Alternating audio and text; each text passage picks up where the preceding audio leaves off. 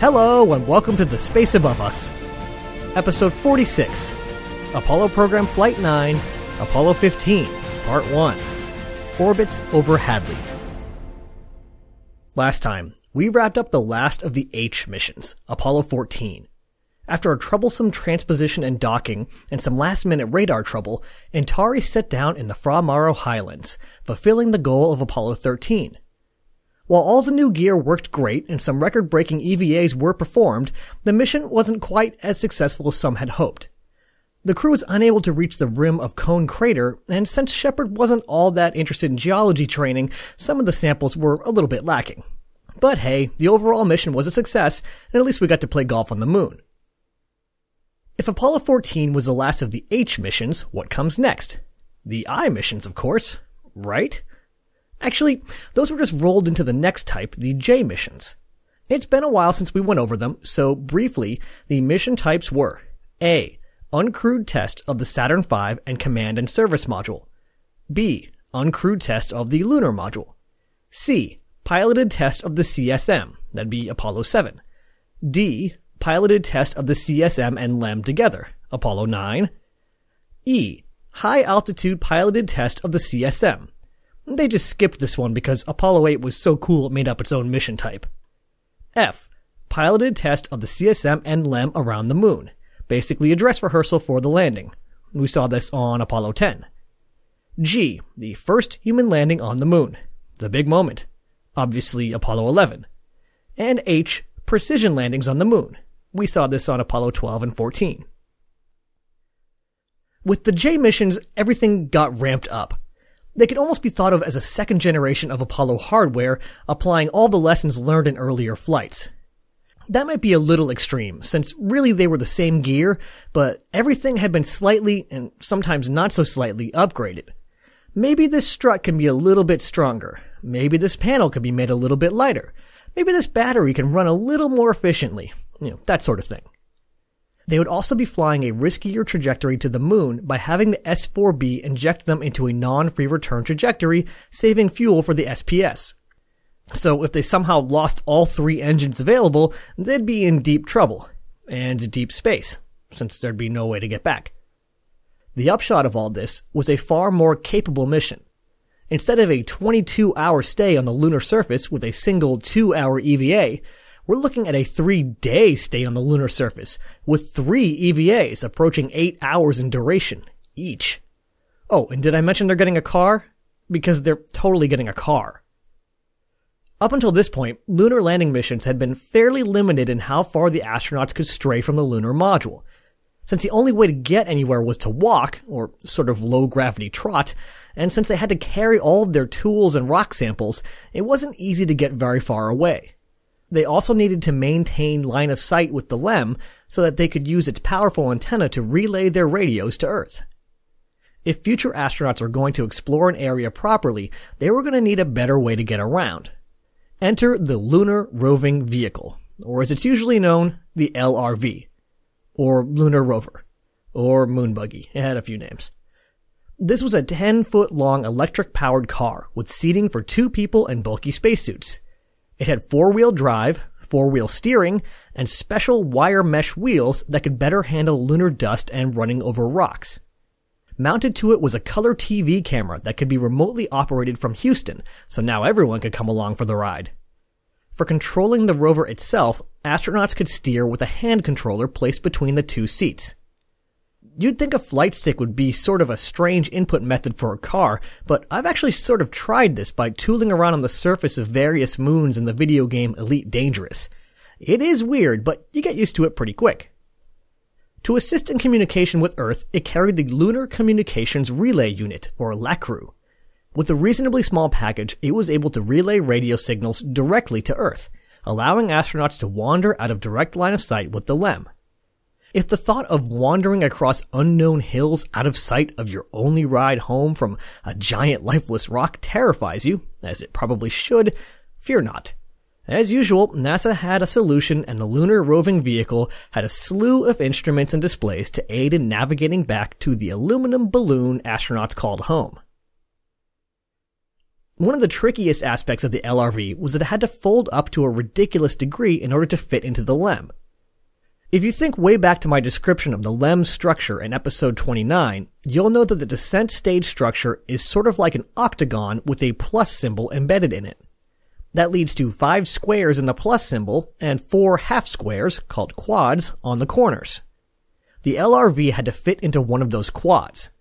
So not only did this thing have to carry around 2 guys, their spacesuits, their tools, their rocks, their antennas, and everything else, all without breaking, but it also had to fold up into an itty-bitty package and be as simple as possible to set up. Oh, and Boeing, the company that won the bid for this device, only had 18 months to prove it would work and build a small fleet of them for upcoming missions and training. No pressure. The LRV would be put through its paces on the most ambitious lunar landing mission to date. Apollo 15 would be exploring the Hadley-Apennine region, which contained a mix of different environments. To the east was the Apennine mountain range, a remnant from a stupendously large impact early on in the moon's history. To the west was the Hadley Rill. Picture a long and windy river nearly 100 miles long, a mile wide, and 1,000 feet deep. Oh, and take all the water out because it's on the moon. That's Hadley Rill. Scientists speculated that it may have been a collapsed lava tube. Further west was a large open area similar to that explored on Apollo 11, Mare Imbrium.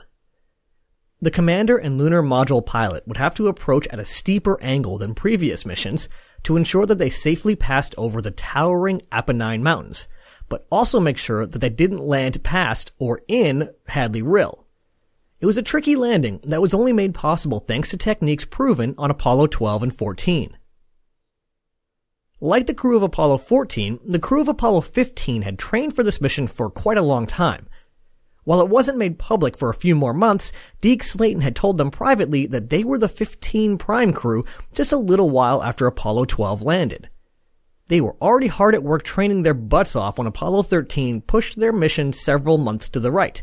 So this was a crew that was definitely ready to fly.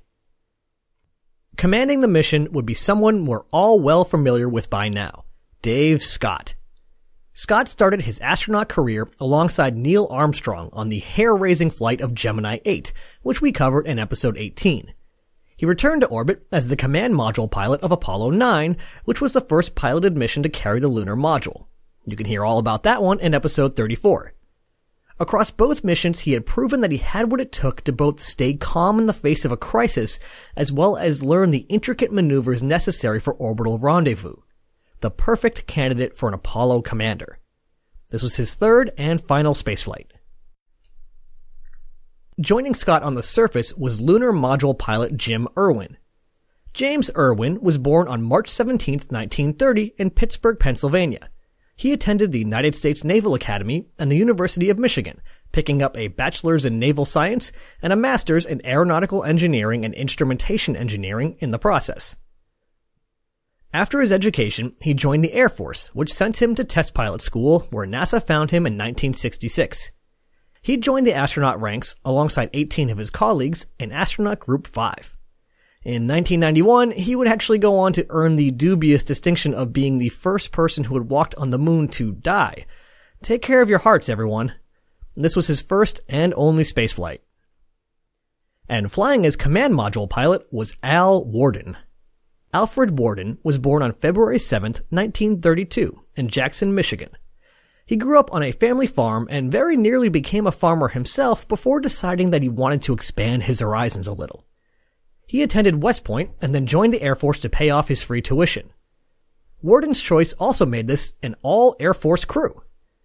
As an Air Force pilot, he gravitated towards challenging roles that involved a lot of instruments-only flying, and especially enjoyed single-seaters. Sounds perfect for a CMP. He eventually returned to school to earn a master's in aeronautical engineering and instrumentation engineering. He worked his way through a variety of roles in an all-weather squadron and as a test pilot, before being asked by Chuck Yeager himself to come to Edwards to be a test pilot instructor. And that's where NASA found him in 1966. This was his first and only spaceflight. At 9:35 a.m. on July 26, 1971, just over 2 years since the launch of Apollo 11, the long months and years of training were about to pay off as Apollo 15 rumbled off the launch platform. From the astronauts' perspective, the launch was smooth with no issues, but later analysis showed that they encountered a close call. In order to accommodate the significantly higher weight of the J mission, a number of small compromises needed to be made. For example, when the S-4B shut down, the crew were in a slightly lower parking orbit. But another compromise that almost ruined the mission was the removal of a few solid-fueled rockets from the second stage. These small rockets would fire during staging to ensure that the propellants in the second stage were nice and settled at the bottom of the tanks, and that there was a safe gap between the first and second stage. It seems that the Saturn V engineers got a little overzealous when removing these small rocket motors, and maybe should have left more than they did. The first stage took slightly longer than usual to shut down completely, and the second stage had fewer of these small rockets to push it away. This meant that the first stage nearly rammed the back of the second stage, which would have immediately necessitated an abort. In fact, they were so close that when the second stage lit up, it blasted the first stage badly enough to knock out all telemetry. And this kind of an accident is no joke. It's happened before. The third ever SpaceX flight ended in failure with almost the exact same scenario. And that wouldn't be the only instance of potential, let's call it propulsive reconnection. After a successful translunar injection, transposition and docking started. For this mission, the crew had dubbed their command module Endeavour after the ship James Cook sailed on his famous scientific expedition.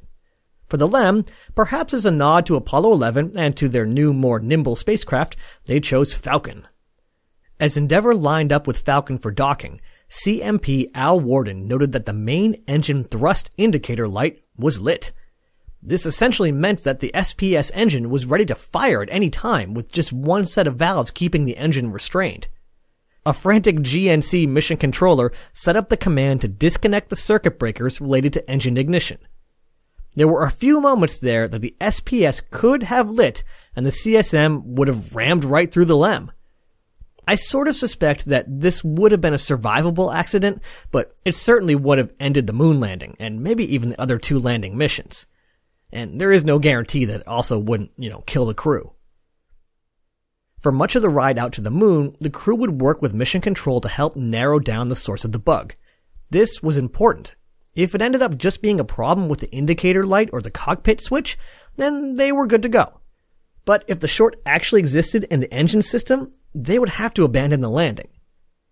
Thankfully, the issue was eventually traced to a source in one specific switch in the cockpit. By being a little creative about the valve opening sequence, Al Worden was able to essentially use the SPS like normal. Crisis averted, Endeavour moved in and hard docked with Falcon on its first try. With Falcon securely attached, the mission was off to a good start. The next day, it was time to pop open the hatch and inspect the vehicle. What the crew found raised alarm bells in Houston. Somehow, during the ride uphill, the glass covering one of the LEM's many indicators had shattered. That didn't necessarily mean that the instrument itself wasn't functional, and it did eventually work, but it did mean that the LEM was now full of broken glass. What is a nuisance on Earth can be a matter of life and death in space. What if a shard of glass worked its way into a hose and punctured it? What if it drifted into somebody's eye? What if someone inhaled glass dust? There were a lot of really nasty possibilities. I found this incident interesting because it really highlights how a relatively minor problem can escalate in space. The crew got to work gathering up as many glass shards as they could find and using a vacuum hose to suck up as many glass particles as possible. After that, all they could really do was button the hatch back up and hope it didn't impact the mission later. After an otherwise uneventful trek out to our nearest cosmic neighbor, Endeavour and Falcon slipped behind the moon and performed the 6-minute and 40-second long lunar orbit injection burn. Thanks to the higher latitude of the landing site, the spacecraft would have to enter a more inclined orbit than usual. This afforded the crew a close-up view of landscapes never before seen up close by humans. That would especially come in handy when planning the remaining 2 landing missions. About 98 hours into the mission, Scott and Irwin bade farewell to Worden and climbed aboard Falcon for the long ride down to the surface. Once the initial checkouts were performed and the hatch was secure, Worden flipped the switch to separate and nothing happened. Easy fix though. Worden opened the hatch back up and found a loose umbilical cable, tightened it up, put the hatch back, flipped the switch again, and Falcon was free. This is another great example of a moment that seems pretty harmless but is actually sort of scary. While they had no reason to suspect that this would happen, if the spacecraft decided to separate at that moment after all, Worden would have been launched through the tunnel by all the air rushing out of Endeavour. But that's not what happened, so I guess let's not dwell on it. The minor hiccup hadn't impacted the planned orbit, and Falcon slowly backed away as Worden watched from the window. An hour later, Worden fired up the SPS engine again to recircularize his orbit, which would make rendezvous easier. While Scott and Irwin head down to kick up some dust, we're going to do something a little different this time and hang out in the command module. I often hear people talk about the command module pilot role as if it's some sort of consolation prize. Aw, poor guy, goes all the way to the moon and doesn't even get to walk on the surface. I can see how people get that idea, but it really wasn't like that at all. Would the command module pilot also like to get his boots dirty? Sure, of course.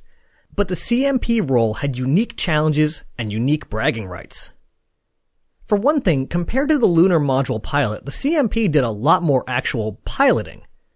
They were responsible for keeping the entire vehicle stack on course for the trip to and from the moon. They were responsible for transposition and docking, extracting the LEM from the S4B. They were responsible for threading the needle and ensuring that the command module hit its re-entry window and didn't burn to a crisp as it did so. And while they were never called upon to do it, they trained extensively for a lot of rendezvous rescue maneuvers. If the LEM had an engine problem and ended up in some wonky orbit, it would be the CMP who would go rescue it. And of course, a rarely spoken reality was that the CMP could always be called upon to return home alone. When the commander and LMP departed for the surface, there was never a guarantee that they would return. And not to dump on the lunar module pilot, but despite the name, they didn't actually pilot the lunar module. Their job was to keep the LEM running smoothly and give the commander the information he needed to pull off a smooth landing. An important and challenging job to be sure, but for men who prided themselves on being hotshot pilots, the CMP was arguably a better role. Okay, so hopefully that sets the record straight a bit when it comes to the command module pilot. But just what the heck did they do up there while the landing crew did its thing? It turns out that the answer is a lot, especially during the J missions. Remember how I mentioned that the I missions were just rolled up into the next mission type? The proposed I missions took advantage of the fact that there would be a large and capable spacecraft with a trained astronaut in low lunar orbit for several days, and stuffed the service module full of instruments and experiments. Rather than make this a distinct mission type, operating these experiments became part of the CMP's duties during his stay in lunar orbit. As you'll recall, the service module is a large cylindrical structure subdivided into 6 pi wedge sectors arrayed around a large central tank. One of these bays contains the oxygen tanks we became so familiar with on Apollo 13, but some of the bays were actually empty for the earlier missions. For the J missions, one of these sectors would become the Scientific Instrument Module Bay, or the SIM Bay. The Apollo 15 SIM Bay contained a number of instruments that were designed to slurp up as much scientific data as possible, while also enabling landing maneuvers even more daring than scooting over a mountain range. Once the large SIM Bay cover was jettisoned, its instruments could get to work. One instrument was a special camera that continuously exposed a rolling reel of film. This resulted in long, high-resolution strips of imagery covering a 200-mile-long swath of the lunar surface. It was actually the same type of instrument used in early spy satellites or even the U-2 spy plane. But now we're spying on the moon.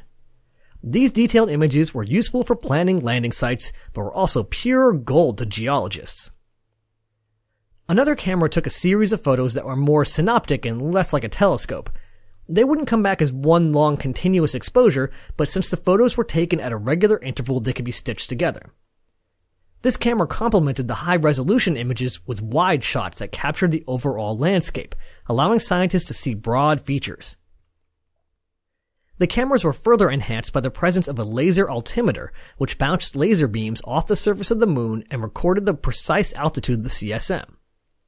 By combining the altitude, the time the photo was taken, and the known trajectory of the CSM, scientists would have far more context about the photos. But cameras weren't the only instruments. there was also a mass spectrometer positioned at the end of a 25-foot-long boom.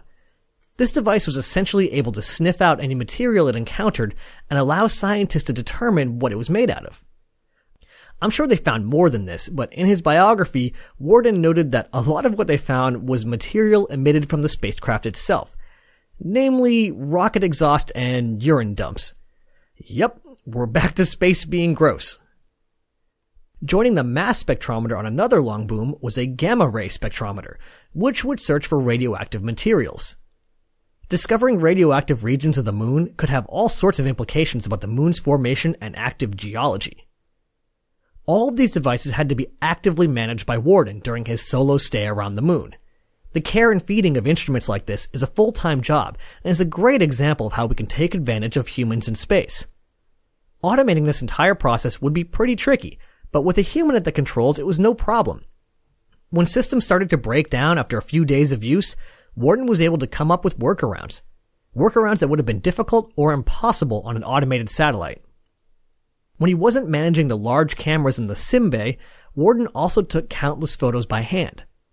He had studied extensively with geologists so that he would be able to quickly read the landscape as he flew over it. Thanks to his training, he was able to notice geologically interesting features and make sure that they were captured for analysis. Worden's 3-day solo flight wasn't all monitoring instruments and capturing data, though. Every 2 hours, he would slip behind the moon and be cut off from all humanity. Not counting the 2 men on the other side of the moon, over 2,000 miles away, he was completely and utterly alone. When he was in the moon's shadow, he could turn off the CSM lights and bask in an infinite sea of stars that no earthbound eyes would ever see.